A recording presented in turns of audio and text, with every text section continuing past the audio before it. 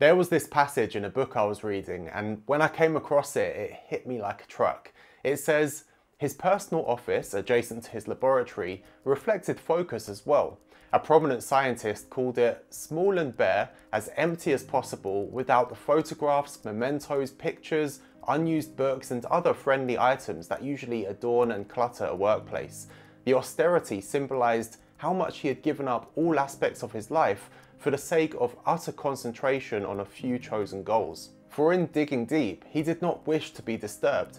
He was not rude or unkind or ungenerous, far from it. Young investigators who worked under him became his most loyal admirers, but he burrowed in, deeper and deeper into the world of his own making, a world, however narrow, that he could define and over which exert some control. So that's a passage taken from John Barry's The Great Influenza, a really detailed book about the Spanish flu.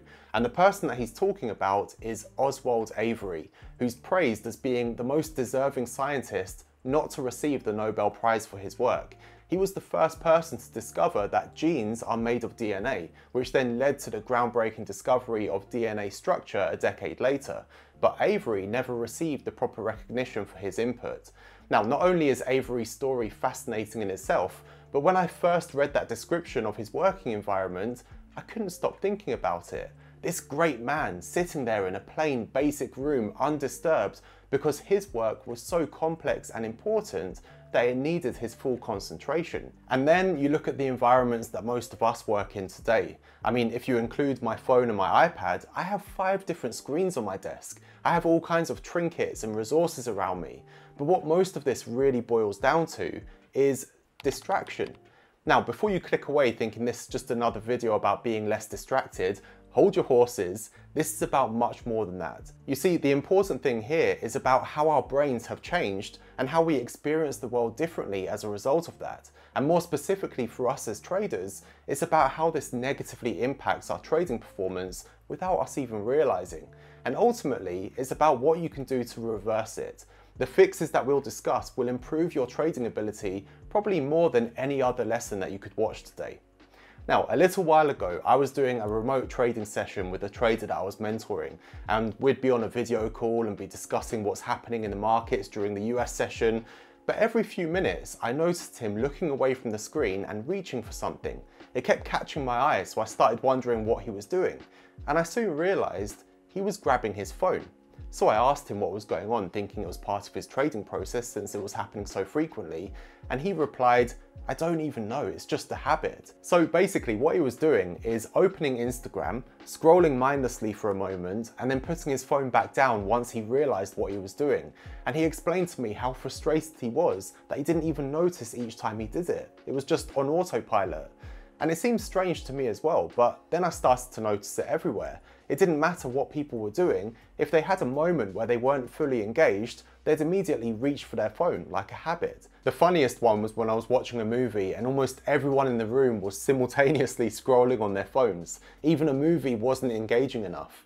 Now, I'm sure you're already aware of this, and there's a good chance that you're in the same boat as well. But what you may find shocking is how terrible this can be for your trading in ways that you might not expect. So let's start by addressing the root cause. These days, we've all become addicted to cheap dopamine. Dopamine drives our behavior, among other things. We always want more of it, so we continue to take the actions that lead to its production. Ultimately, it's not the action that we're craving, it's the dopamine that's released as a result of it. Now, surprisingly, one of the things that can spike our dopamine is information. But most people misunderstand what information actually is. In the 1950s, Claude Shannon, an engineer at Bell Labs, discovered the connection between information and novelty. When we receive some sort of message, the amount of information contained within it is proportional to the amount of novelty or uncertainty within it. Now, this might sound strange because it seems like novelty or unpredictability somehow should be the opposite of information. However, if something is real information, it should tell us something that we don't already know. In other words, there's novelty. The neuroscientist John Coates points out that most of the messages we receive in our daily lives are actually predictable. They contain a lot of noise rather than information, and he gives a great example of this using text messages. So imagine your spouse isn't home on time, and after half an hour you get a message from them saying, "I am late, the car has a flat tire, "I'll be home in 1 hour." A lot of that isn't information. Firstly, if they're not home on time, you already know that they're late. If they have a flat tire, you know it's from the car, and so on. You can basically condense that whole message to just the information. Flat tire, home 1 hour. You see, the part that's actually information is the unpredictable bit. It's the novelty. And this isn't something trivial. It's important to us because actually our sensory systems are designed to attend almost exclusively to information. We ignore predictable events and focus on novelty. And there are many amazing ways that we can see these systems taking place in our brains, but that's something for another time. But essentially, all of this can help to explain how and why we get addicted to the endless novelty of social media. It's constant stimulation, and that stimulation spikes our dopamine, and we want more of it. But this has all led to an even bigger issue.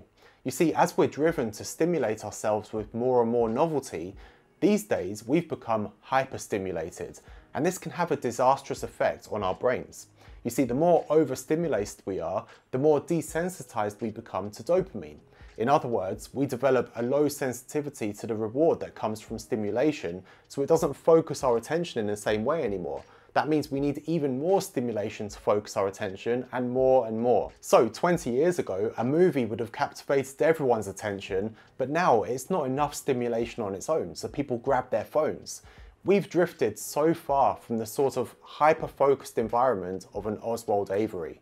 And this overstimulation has a really negative effect on your trading. As John Coates puts it, it's been said of war that it consists of long stretches of boredom punctuated by brief periods of terror, and much the same can be said of trading. Basically, trading involves extended periods of low stimulation interrupted by brief instances of intense stimulation. But those boring, low stimulation phases still need your full focus. You need to detect information in the markets, do accurate analysis, assess the opportunities, strategize your trades. But if done correctly, this mentally demanding but low stimulation part should be completed before the emotionally demanding high stimulation moments of being in a trade. And this is where the seemingly innocent need for hyperstimulation can destroy your trading performance in many ways. Here are some of the main ones. The first one is lack of focus. You might get bored watching the charts and do other things to provide more stimulation, maybe listening to audiobooks or podcasts or high stimulation music, watching YouTube or Netflix, or opening a million different browser tabs to scan through news, social media, forums, and so on. Your attention isn't focused on your trading, so you end up performing badly, making mistakes, and missing vital signals in the markets. Alternatively, you might start taking unnecessary actions to provide more stimulation. Things like opening trades, adjusting your stop loss, or scaling in, scaling out. Your need for stimulation drives you away from your trading plan. Or maybe you try to satisfy your addiction to information by constantly switching between different markets, clicking from one chart to another in search of novelty. Once again, you end up dividing your focus, missing important information, and impulsively opening or closing trades. And as we can discuss in a future video, there are proven benefits of sticking with just one market from both a neurological and practical perspective. The next one relates to a trading cliche, but it's true. The key to success is to cut your losses and let your profits run. But holding on to profitable trades without needing to take any action isn't very stimulating. So this can lead you to close your profitable trades early, essentially sacrificing your returns just to cure your boredom.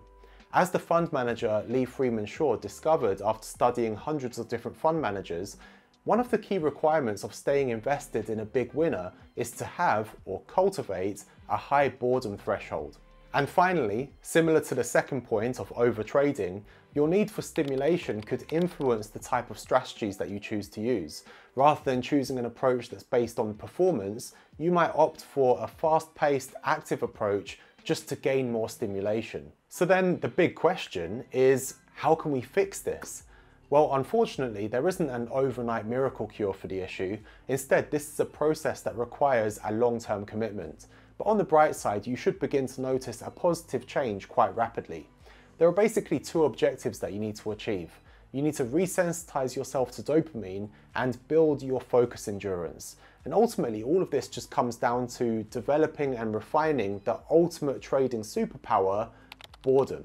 So the goal with resensitizing yourself to dopamine is to detach yourself from the excessive cheap dopamine that we all get all the time. That way you can adjust back to needing less stimulation to focus your attention.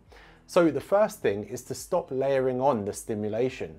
As you become desensitized to dopamine, you need more of it to feel rewarded. You end up adding more and more layers of stimulation, like a teenager playing Call of Duty with music blaring, scrolling social media between games and downing energy drinks. The simple fix is to stop layering the stimulation. Just focus on one thing at a time. If you're analysing your charts, that's all you should be doing. You don't also need to listen to a podcast or watch YouTube. If you're making a cup of coffee, just make the coffee. You don't need to also open WhatsApp while you're waiting. Let individual tasks take your full focus, one task at a time. It might seem boring at first because you're used to being overstimulated, but you'll soon start to readjust. As Haruki Murakami wrote, Somerset Maugham once wrote that in each shave lies a philosophy. I couldn't agree more. No matter how mundane some action might appear, keep at it long enough and it becomes a contemplative, even meditative act. This next principle follows on from the first one. You should allow yourself to have moments of boredom. You don't need to fill every second of your day with a form of stimulation. If you're taking a break from the charts, don't immediately pick up your phone or watch a video. Allow yourself to do nothing. Embrace the boredom. By the time you then get back to the charts, they'll feel like the most captivating thing in the world rather than a disappointment after a wave of stimulation. The next step is to increase the duration of your focus. We can think of our mental endurance in a similar way to physical endurance. It can be trained and improved with the right approach. And I'd recommend incorporating these two practices into your routine. The first one is mindfulness meditation. Even dedicating as little as 10 minutes per day to mindfulness meditation can enhance your awareness of the thoughts that manifest in your mind. And this awareness is beneficial because it allows you to transform habitual thought responses into a more conscious process. So this can help you control your urge for distractions during a trading session. The second thing is focus training. So when you're about to engage in a focused activity, like for example your analysis, start a timer. Then as soon as your mind begins to drift away and you start feeling distracted, stop the timer and write down how much time passed. Then take a break, obviously allowing yourself to be bored, and you can now approach this in a similar way to progressive overload for building strength at the gym. The time that you noted down is now the target that you have to beat in the next session. So during your next session, add some time to your previous record and set an alarm for that duration. So for example, if you achieved 7 minutes in the previous session, you might now set an alarm for 10 minutes. And your goal is to remain focused and battle against any distractions that come up until the alarm goes off. Now, if you succeed, you can increase that time again in the next session, and if you fail, you can try again at the same duration or reduce it slightly for the next one, but still making sure that it's longer than your previous record. So each new session becomes an opportunity to push your mind to surpass your previous focus duration and increase how long you're able to focus for. Then what you can do is just periodically test your focus endurance by setting the timer and seeing how long you can go for without being distracted, and just monitor how much you improve over time. Now, I know that all of this that we've just discussed seems like a trivial topic and that there are more important things you could be focusing on with your trading, but trust me, the issues that I outlined that come from this problem are very real. Now, if you focus on this as seriously as you would other areas of your trading, you'll probably see a bigger improvement in your performance, more so than other things that you could be working on. In an ideal world, of course, we'd all have the discipline of an Oswald Avery to remove all stimulation and distractions and focus solely on complex tasks that change the course of history. But even just starting with the small steps that I've outlined in this video, you'll be able to transform your own future.